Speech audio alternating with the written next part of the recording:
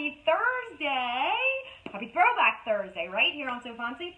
I have an awesome new little trick for you. It's hard to come up with new things to do these days. We haven't had a new silhouette machine in a while. But we've got lots of new gadgets and fun toys, and one of them that everyone's loving is the foil quill, which can add foil to all kinds of things, from paper to vinyl to faux leather, all kinds of things. So today I thought we would do a little print and cut, or for those of you on Cricut, you can do the same thing. I forget what you guys call it. Print then cut, or cut after print. I forget. Anyway, so this, as you can see, we have some foil around this cute little deer. This design is from today's Throwback Thursday, which is the Christmas in July bundle, which is back today only. So if you want to grab it, go get it, because it won't be back again. It's out of retirement. So I've been playing with this all morning. Here's another one. I did this design as well. Isn't that pretty? So because you can't, you can fill with the foil quill. However, it takes a lot of, you have to use the sketch insets, or, different things, little hacks. This is much, much faster. And if you want multiple colors when you print and cut, like we did here, and just add some gold foil accents or different color foil accents, this is an awesome way to do it. So the trick is actually print and cut, okay? So I'm going to put this one on the floor. Bye-bye. This is what we are going to do. This is obviously the same design that I already did. You can see no foil on there yet. It's already been printed, okay? All the cut lines are ready. And I'm going to have a full tutorial on how to do this on the blog soon. But obviously we're doing this with a Silhouette Cameo. Again, same thing can be done with the other machines. So I'm going to tilt you down so you can see what I'm doing here. All right. So typically when you do a print and cut, the blade is what's going to cut around where the cut line is. Instead, I have set the cut line so it only cuts, or in this case foils, around the deer head here, and it's going to add that pretty little gold accent. So let's say maybe you don't want the deer to have the gold, you want the Merry Christmas. You can just change the cut lines, and that will determine where you put the gold foil, okay? All right, so let's pull you down here so you can see what's going on. Now, I need to put my paper right on my cutting mat, okay? So this is my shim. It's just a piece of chipboard, but when you're doing paper with a foil quill, it's a great idea to have this because it helps to add pressure. So just make sure that it's right under where I'm going to foil, okay? So that's that. And the nice thing is it still is sticky all the way. Actually, I'm going to do it this way.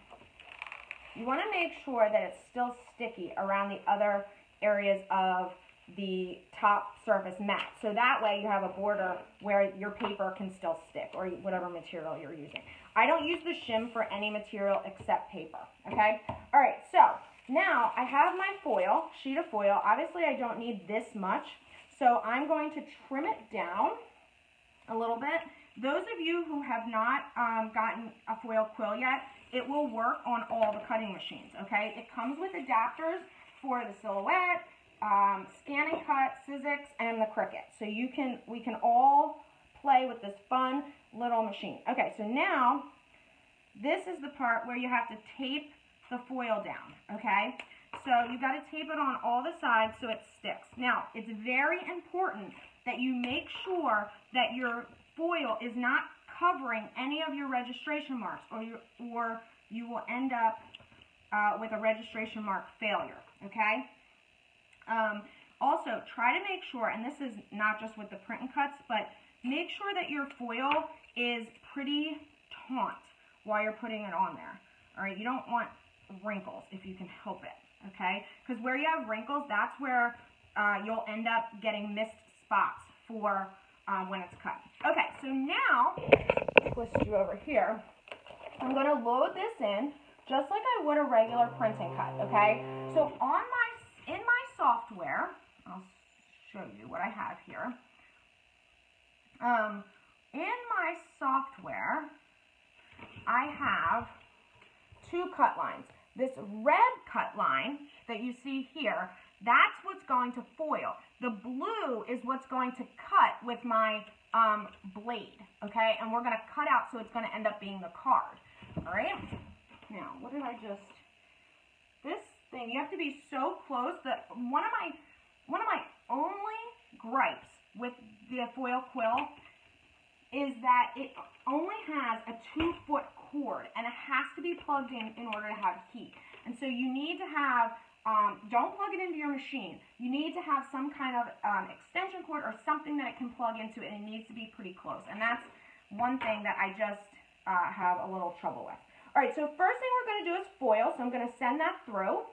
I'm just sending it now, right? Again, it's finding those registration marks just like you would on a regular print and cut. Now, I turned off the cut lines so that I have time to remove the foil before the cutting begins, okay? So you'll see, you could also put a pause in there. In this version of Silhouette Studio, the pause is not working correctly.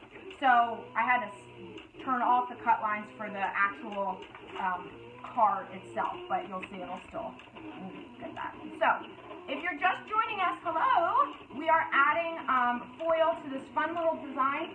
This and also this other one, these are both from the Christmas in July bundle. These are the throwback bundle today. So it's only sticking around today. It's back out of retirement for today only. And I just love showing you guys this kind of stuff, that there's a ton of different ways you can always use these designs. So this I feel like would be a really fun, obviously a little Christmas card, right?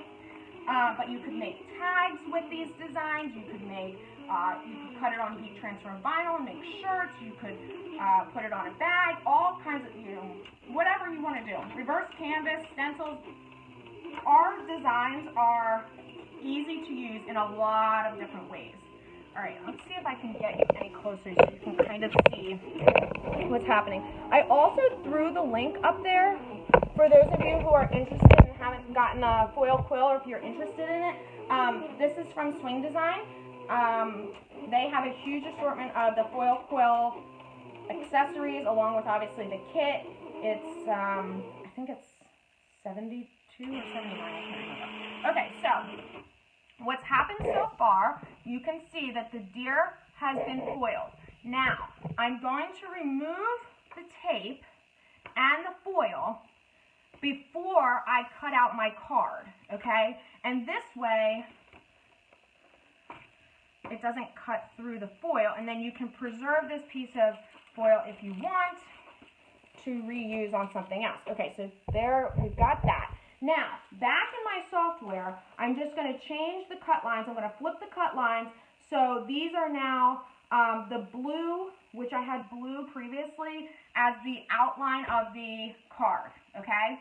And the perforated line down the middle. So now I'm going to send that. And I'm actually also going to unplug my quill. So you'll see, did you see? Oh, no! Oh, no, no, no, no. No, no, no, no, no. No, no, no, no, no. Okay. Don't worry, I'm not the only... See, this is what happened here. The cord got... Okay. All right, hold on. Let's see. Well, we can save this. Watch. Don't worry. The reason that we are able to save this, I'm just going to take that out completely, is because of the registration mark. So it'll still cut exactly how we want it. So I'm not worried, okay? Don't worry. I'm not worried. You don't be worried. All right. Send. Anyway, what I was trying to say was I unplugged the quill, so it's not heated anymore. You don't want to keep it heated if you don't have to. Okay? All right, here we go. Obviously, this is a multiple-step process. This is a rather advanced technique, but it is definitely something that's doable. Like I said, I'll throw a blog post with step-by-step tips and, you know, how to do this on Silhouette School blog in the next week or so. In the meantime, I already have a couple of intro to the foil quill tutorials on there that you can check out. Okay?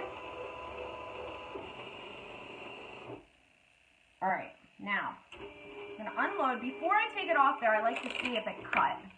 This one could probably use another cut through, but I think I can just peel it off there. Actually, let's send it through just one more time while we have it.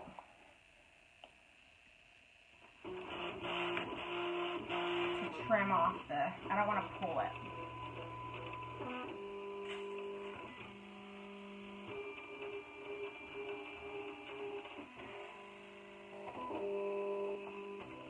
Okay, it's going to go do those lines again. I promise it's worth it. If you're still hanging in there with me, it's worth it. Promise.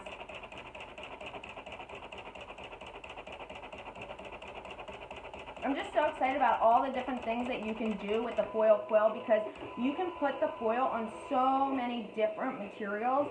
Anything that can be run through the silhouette or your Cricut or, you know, whatever machine you're using, you can put, you can use a foil quill with. All right, so here's our design, and then I'm just going to fold, and now you've got your card, okay? So can you see? There you go. So isn't that fun? And it's really pretty. The foil on there looks gorgeous.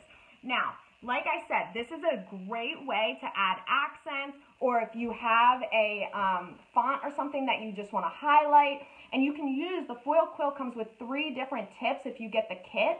This design over here, I actually used the bold tip. You can see how bold that gold foil is. This one, I'm using the standard. That's, you know, like the medium size